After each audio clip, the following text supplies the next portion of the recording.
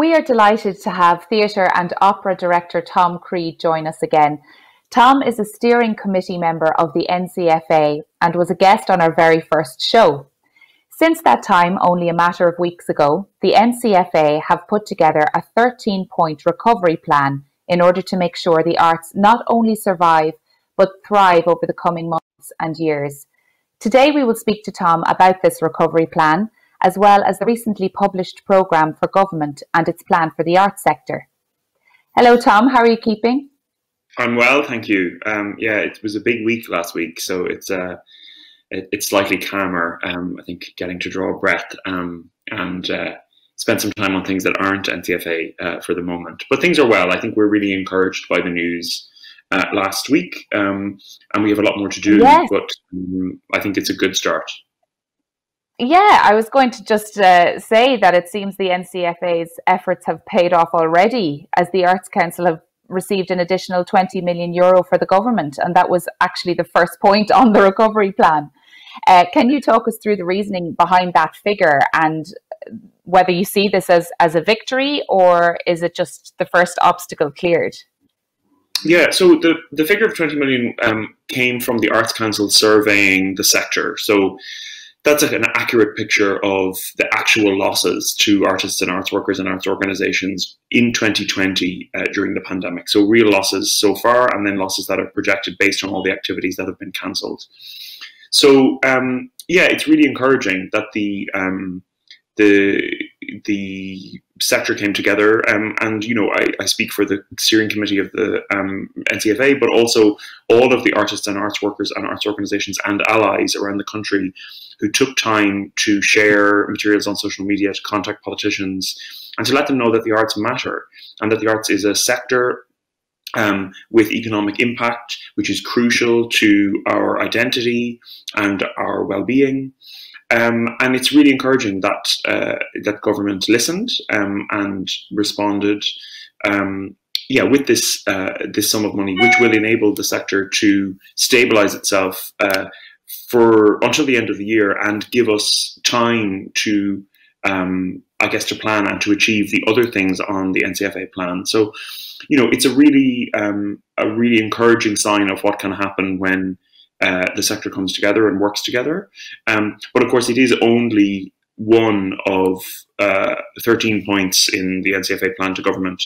And, you know, we understand that the next few points are being worked on, but that there are a lot more things to do so that the sector can not only survive, but as you said, thrive, and, you know, continue to make work and engage with the public in these changed times.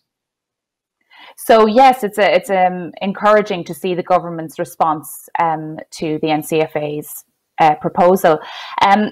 They recently published their draft programme for government, and how does that address the NCFA's 13-point plan? Where does it fall short, and where has it succeeded? So I guess when we saw the programme for government initially, it seemed a little vague. You know, it had, I guess, an aspiration to support the arts, which is good, but, you know, compared to other sectors where there were very clear timelines and sums of money indicated in terms of other sectors, I guess I think a lot of artists and arts workers and arts organisations were a little disappointed.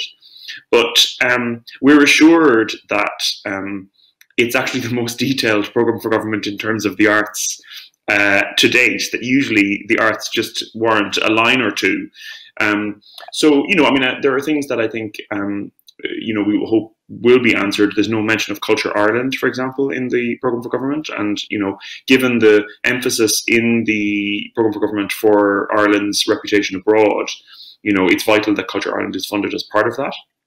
And I guess, yes, you know, when the new government is in place, if the new government comes together, and when there's a new Minister for Culture, I guess, you know, what we're really looking for is a roadmap. You know, we heard from the last government that they would double investment in the arts in 5 years, and we're behind on that. Obviously, you know, the world has changed, but we want to see a roadmap from government for how investment in the arts will be maintained and increased. That's the crucial thing. And then I guess there are other things which are part of our 13-point plan around tax reform, reform of VAT on culture, tax incentives for investment, private investment or donations to the arts. Insurance really needs to be sorted out, and the culture is really suffering because of an insurance system that's not fit for purpose. So yeah, there's much more to be done, and the Arts Council in their expert advisory group report last week, they indicated that 30 million euro would be necessary for next year to allow the recovery and stabilisation to continue. So all of those things are things that we need to hear soon from a new government once they're in place. Yes, absolutely. You just mentioned Culture 2025 there, Tom. Obviously, that was published in January before COVID-19, the pandemic, hit Ireland and the arts sector. Do you feel that now that policy, we have to go back to the drawing board a bit on that and obviously reassess what Culture 2025 what needs to be changed? I mean, the answer in terms of Culture 2025, we don't really know what's happening with that. I think it's important that the incoming government has a strong cultural policy. And, two of the three parties committed to doubling investment in the arts before the election. So, we hope that despite the changed times, that they will try and stick to that. And to, I think, to look at things like Dr. Gabriel Scali's end note in the Arts Council's report, where he talked about the intrinsic value of the arts and the value of the arts in terms of well-being, in terms of the economic impact of the arts, and the fact that there is a sector with tens and thousands of workers who are workers and who will contribute to the rebuilding of the country. So, we need I hope that many of the initiatives in Culture 2025, in terms of the capital investment, in terms of the commitment to doubling funding that we've heard from the various parties, will continue. And of course, things may need to change based on the changed reality. But the investment in culture is very small in the broader scheme of things. Absolutely. Yeah, and we hope and it's really important that that's maintained. Yes, absolutely. You're right there. And as you mentioned in your last interview with Stage Door, there were many workers who actually fell through the gaps of both the COVID-19 payments and the Arts Council bursaries. The EPIC working group has been working tirelessly to represent the interests and concerns of the individuals and businesses involved in producing live events and performance. As they quoted recently, "We need to protect these skills. Otherwise, when it's time to turn the lights back on, there'll be nobody there to do it." Tom, what, in your opinion, needs to be done by the government and arts organisations to assure that these workers who are so crucial to the arts sector are looked after and can continue to grow and develop their skills? I mean, what's crucial is that the two, social protection schemes, the pandemic employment payment, which is for individual workers, and the COVID wage subsidy scheme, which is for organisations, need to be maintained until the arts sector can be back to full capacity. It's not enough to say, we're letting the theatres open in June or July, because actually it's not going to be possible for things to get back to full capacity. Essentially, a whole year of artistic work has, up to, while it's great to see that the Fringe and the Dublin Theatre Festival will, do a reduced programme, events all the way through to Wexford Festival Opera in November have cancelled the bulk of their activity and the bulk of their revenue generating activity. Yeah. So, well, it must be very hard to put on a show, if there's only 15% of the audience allowed to attend. That surely is. Yeah, absolutely. Impossible. Yeah, the first thing from government, I think, is that it's vital that those payments are maintained until the sector is back to capacity. And I know other sectors are going to be looking for the same thing. And I think at the same time, the investment in the Arts Council will allow the Arts Council to roll out a range of other supports in terms of bursaries and professional development opportunities for people to upskill or reskill, so that the sector can be ready for this changed reality. Yeah, so I think that's vital, you know, and I know that's being worked on, so I hope we'll have an answer to that soon. And similarly, you know, it's also vital that that art centres and venues are safe to work in terms of welcoming in audiences, and also for the artists and the staff to create the work. So, you know, we need capital investment for art centres and other venues to become COVID ready in terms of the various physical things that need to be done to the buildings. So, you know, those two things from government, and then the Arts Council rolling out the schemes that they now have the money to do, are the next most urgent things on the agenda. Okay, yes, that makes sense. I think everybody will be ready for a bit of escapism, Tom, when all of this is over. Yeah, to get back into those theatres and to see the shows, and as you say. Okay, so as you said, in the NCFA's plan, there's point 5 particularly focuses on a full Minister for Culture in the new government. With a shift in government position imminent, what would you like to see from the new Minister for Culture, assuming this point is achieved and they can concentrate solely on the arts as opposed to dividing it between the Gaeltacht and heritage as has been done before? Yeah, I mean, it's, you know, we'll see how the department is divided up. You know, we're hearing of various possibilities, like the arts might end up in with sport or tourism, you know, which, you know, while it would be good to have a dedicated minister, you know, it might also not be a terrible idea to have a minister in a strong, well-funded department, you know, representing other sectors. You know, it might increase the status of the department. You know, who knows? I guess we'll know soon. But you know, I think what's crucial is that from government is that the state agencies that are there to support and invest in culture, the Arts Council for the work that happens here in Ireland, and Culture Ireland for the work that happens abroad, are left to do what they do.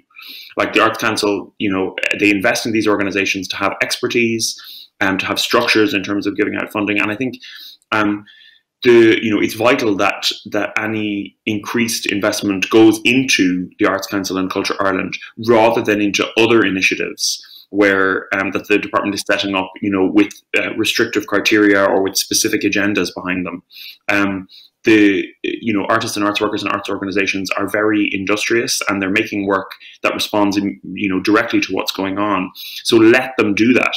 And you know, invest in the Arts Council and Culture Ireland, who are there to support this work, and make any increased investment as broadly accessible as possible, without targeting it in specific areas, so that the sector can draw on this investment as they need it.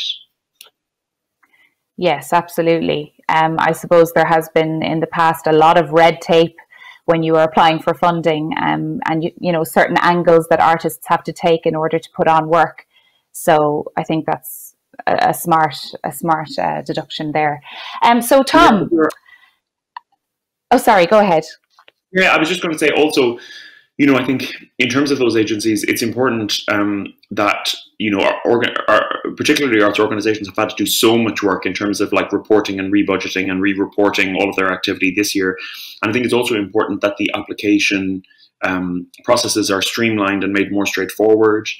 There's a welcome commitment in the Expert Advisory Group report that the Arts Council might look to support people who might not previously have received Arts Council funding because of the needs of the sector right now. You know, I hope that will continue, but also that particularly in terms of strategic funding and Arts Centre funding and the various funding schemes for next year, that it can be as user-friendly and as streamlined as possible, so that people don't have to do all of that work again and again and again and again. Yes, absolutely. That's fantastic. Thank you. So Tom, just about yourself now, what about your own work? What's next for you? Are you going to continue with your Samuel Beckett production of what? Will that be coming back?